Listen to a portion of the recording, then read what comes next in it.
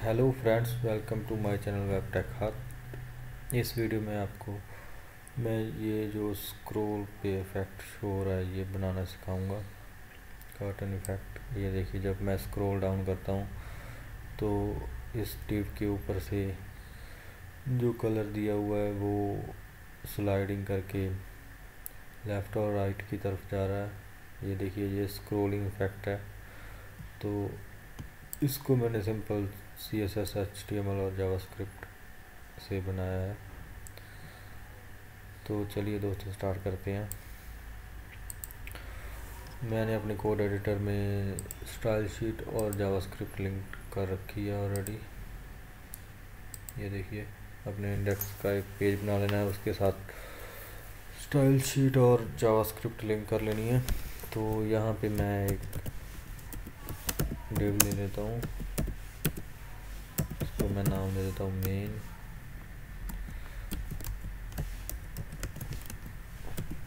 यहाँ से इस डिव को बंद कर देते हैं।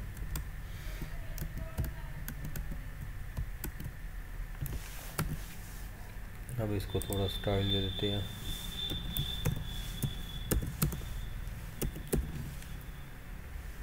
पोजीशन इसको मैं देता हूँ रिलेटिव। Float left. विड्थ इसकी 100% रहने देते हैं और हाइट मैं इसकी दे देता हूँ 900 पिक्सल। ताकि ये इसलिए मैं डिव ले रहा हूँ दोस्तों, ताकि जब मैं इसकी हाइट इसकी 900 पिक्सल ही है तो आपको स्क्रॉल दिखेगा साइड पे। तो जैसे कि ये अभी मैंने सेव नहीं किया है, यहाँ पे मैं रिफ्रेश करता हूँ। ये देखिए, ये मैंने 900% विड्थ ली हुई है। तो ये देखिए स्क्रॉल हो रहा है। और इसका मैं बैकग्राउंड ले लेता हूँ, ये कलर जो मैंने पहले आपको दिखाया हुआ है, इसको मैं पिक कर ले देता हूँ कलर पिकर से। तो बैकग्राउंड मैं इसको दे देता हूँ और देखता हूँ कि ये देखिए बैकग्राउंड इसका चेंज हो चुका है। तो अब मैंने क्या करना है, एक मेन बॉक्स लेना है।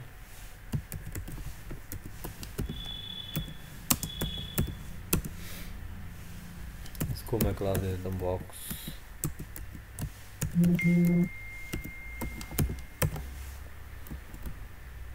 और इसके बीच में मैं दो बॉक्स और बनाता हूँ, दो डिव और ले लेता हूँ। एक को मैं क्लास दूंगा लेफ्ट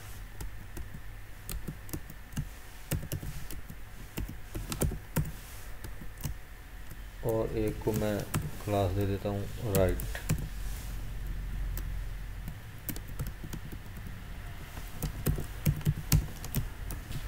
अब पहले बॉक्स वाले की CSS लिखते हैं हम।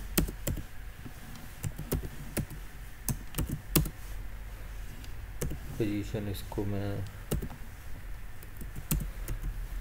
रिलेटिव दे देता हूँ। तो इसको विड्थ मैं दे देता हूँ 700 पिक्सल। हाइट हम इसकी कर देते हैं 400 पिक्सल। और बॉर्डर मैं इसको देता हूँ 5 पिक्सल। सॉलिड को ब्लैक ही दे देता हूँ। मार्जिन इसको 0 ऑटो दे देता हूँ ताकि ये सेंटर में आ सके।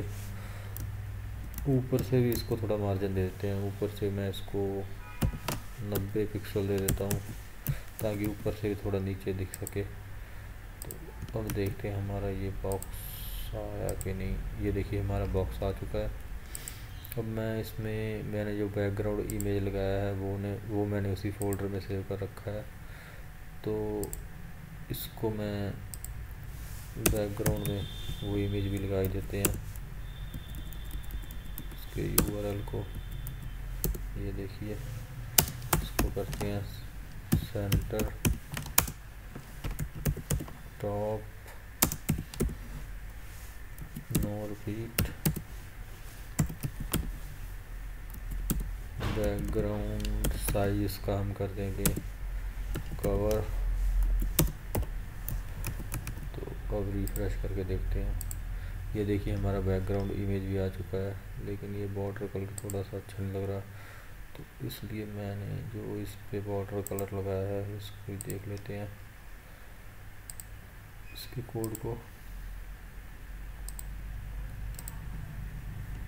ये देखिए, इसको मैं कॉपी कर लेता हूँ बॉर्डर कलर को, और यहाँ पे हम पेस्ट कर देते हैं। अब थोड़ा ठीक लग रहा है। तो अब हमने क्या करना है, ऊपर एक हमने लेफ़्ट ले रखा था डिव और एक राइट ले रखा था, तो उसको हम कलर देते हैं और CSS उसकी थोड़ी सी लिखते हैं। तो सबसे पहले तो डॉट लेफ्ट पोजीशन हम इसकी कर देते हैं एब्सोल्यूट, विड्थ इसकी 50%, लेफ्ट इसको मैं कर देता हूँ 0, हाइट इसकी कर देते हैं 100। तो बैकग्राउंड हम इसको दे देते हैं, कौन सा बैकग्राउंड, हमने जो इधर बैकग्राउंड दिया है यही दे देते हैं। ये देखिए, इसकी ओपेसिटी हमने कम कर रखी है, इसलिए ऐसा दिख रहा है आपको कलर।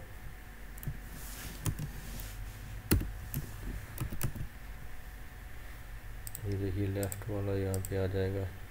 अब हमें राइट वाला चाहिए, तो इसी कोड को कॉपी करते हैं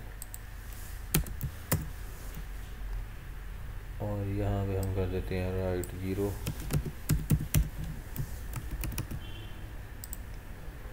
ये देखिए, यहाँ पे हमने राइट लिखना था, क्योंकि हमने राइट वाला एक डिव ले रखा है और एक लेफ़्ट वाला। ये देखिए दोनों आ चुके हैं। अब हमको इसकी ओपेसिटी 0 करनी है, तो ओपेसिटी यहाँ पे हम भी 0 कर देते हैं, लेकिन मैं बाद में इसको 0.5 ओपेसिटी करूँगा, 0 नहीं 0.5 करूँगा। तो सबसे पहले तो हम इसकी एक जावास्क्रिप्ट कोड लिखते हैं इसको स्लाइडिंग के लिए। तो यहाँ पे मैं लिखता हूँ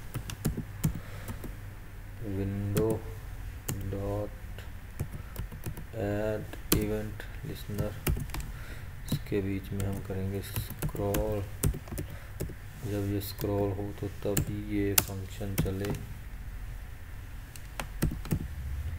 function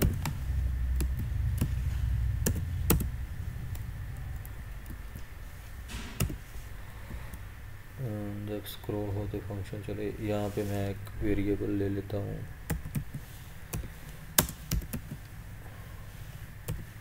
target equal to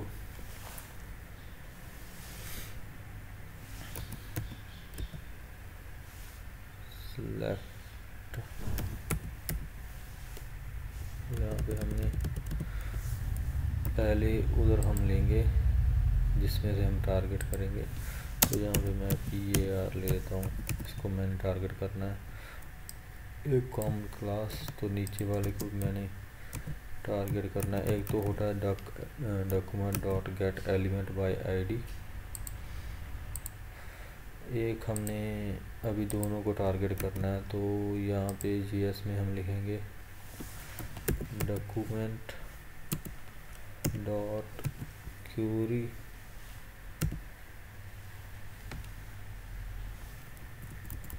select all, क्योंकि वो उन दोनों में हमने दोनों को टारगेट करना है, तो क्यूरी सिलेक्ट ऑल लिखेंगे यहाँ पे। तो यहाँ पे हमने अभी पैरामीटर तो दे नहीं रखे,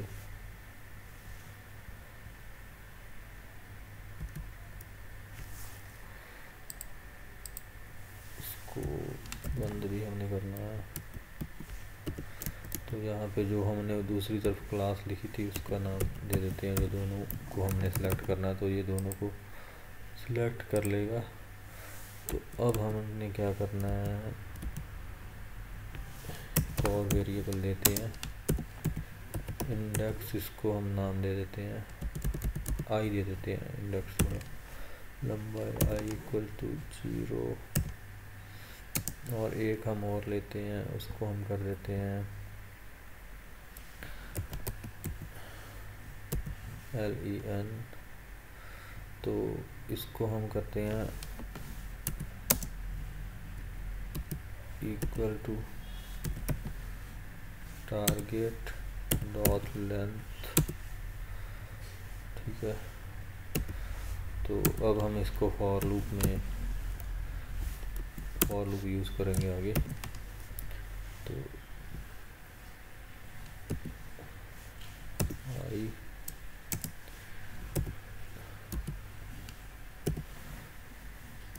आई हमने कब तक चलाना है, जब तक फॉर लूप तो आपको सबको आता ही है,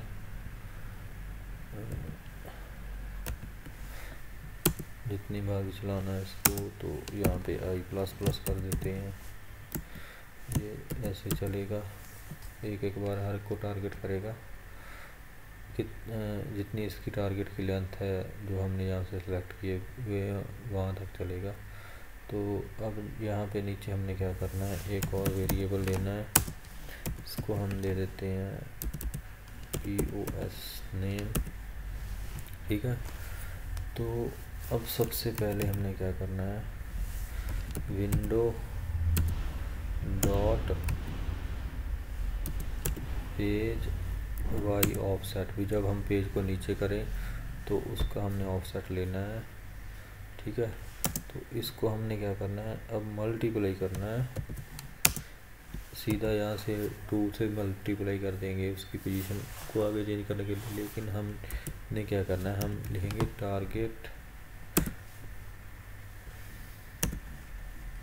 आई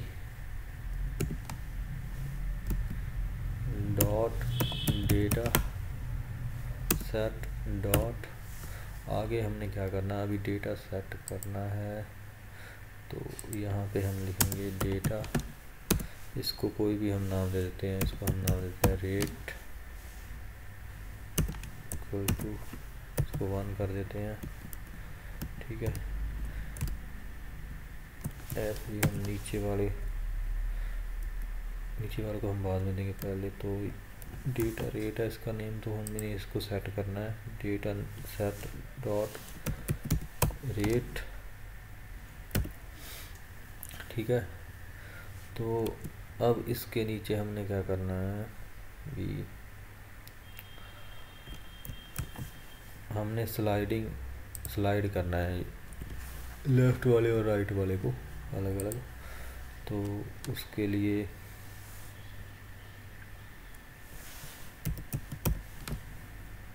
टारगेट डॉट टारगेट आई हमने सारा सेलेक्ट करना है, इसलिए टारगेट डॉट स्टाइल। तो इसका स्टाइल डॉट हमने क्या करना है, CSS की एक ट्रांसफॉर्म प्रॉपर्टी है, उसका यूज़ करना है यहाँ पे ट्रांसलेट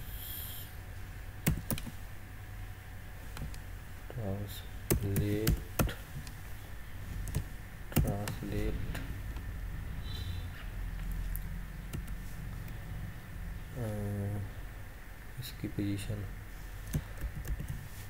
जो हमने ऊपर पोजीशन वेरिएबल में स्टोर किया है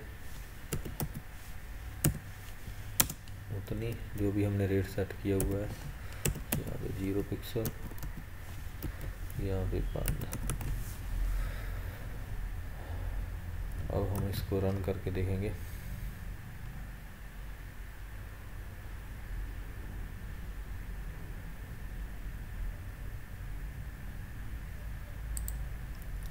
ये चलता है कि नहीं,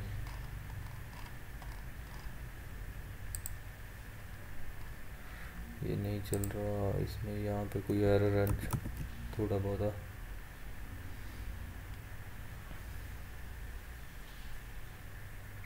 पासिंग एरर अनएक्सपेक्टेड टोकन आई आई हमने मैंने पिछले कोड में भी ले रखा है, इंडेक्स लिया है वहाँ पे, ठीक है। तो 0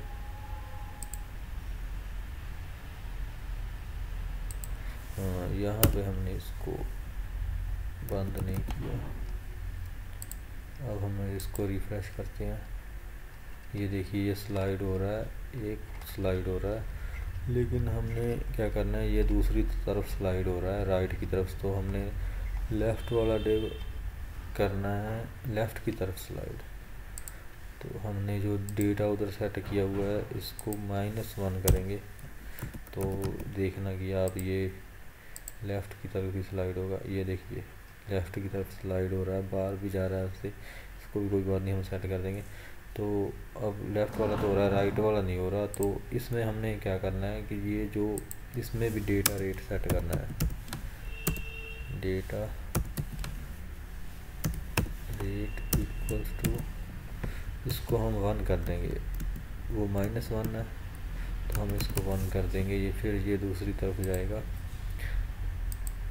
ये देखिए दोनों स्लाइड हो रहे हैं, एक लेफ़्ट की तरफ और राइट की तरफ। तो अब एक और प्रॉब्लम है, बॉक्स को हम देंगे ओवरफ्लो एक्स हिडन, ताकि जो एक्स प्रॉपर्टी ओवरफ्लो जब ये बाहर आता है स्क्रॉल पे तो वो ना आए। ये देखिए अभी ही रह रहा है, स्क्रॉल पे बाहर नहीं आ रहा है, लेकिन मैं थोड़ा सा मेरा डिव ऊपर है, इसको मैं नीचे करूँगा। मैं क्या करता हूँ, जो मैंने मेन लिया हुआ है इसको मैं पैडिंग दे देता हूँ, padding 100 pixel, left top bottom से पैडिंग इसको मिल जाएगी। ये देखिए जैसे ही मैं स्क्रॉल करता हूँ तो ये कर्टन इफेक्ट शो हो रहा है। तो अब मैंने इसको थोड़ा कम दिखाना है कलर को, तो मैं क्या करूँगा, ओपेसिटी इसकी 0 कर दूँगा दोनों की। तो मैं एक ही क्लास यूज़ कर रहा हूँ यहाँ पे, ये जो मैंने दोनों में लिखी हुई है, तो मैं इसकी ओपेसिटी यहाँ पे 0 नहीं 0.5 करता हूँ, 0 तो बिल्कुल ही दिखना बंद हो जाएंगे दोनों। ये देखिए इसकी ओपेसिटी भी चेंज होगी। तो मैं इतना लंबा कोड जो मैंने ये लिखा है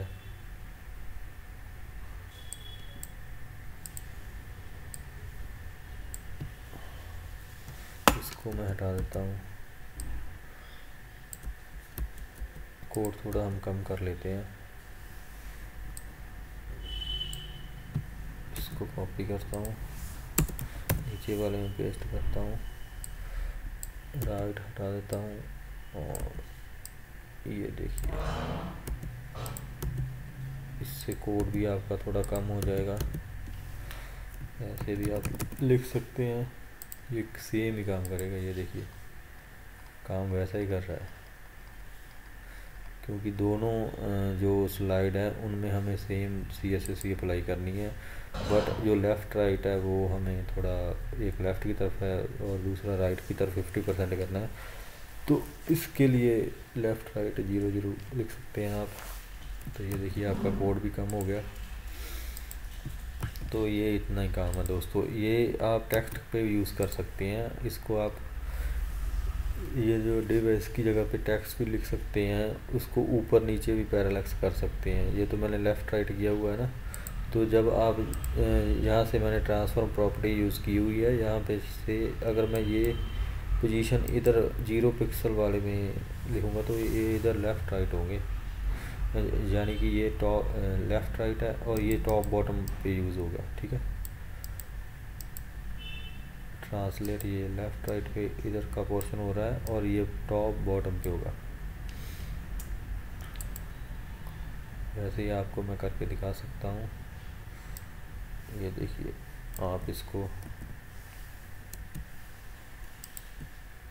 इधर कर देते,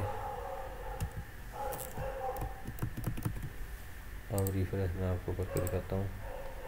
ये देखिए एक ऊपर की तरफ जा रहा है और एक नीचे की तरफ। ये देखिए, ये पैरालैक्स इफेक्ट टेक्स्ट के लिए भी आप यूज़ कर सकते हैं। ये देखिए, ये एक पैरालैक्स इफेक्ट की तरह हो गया।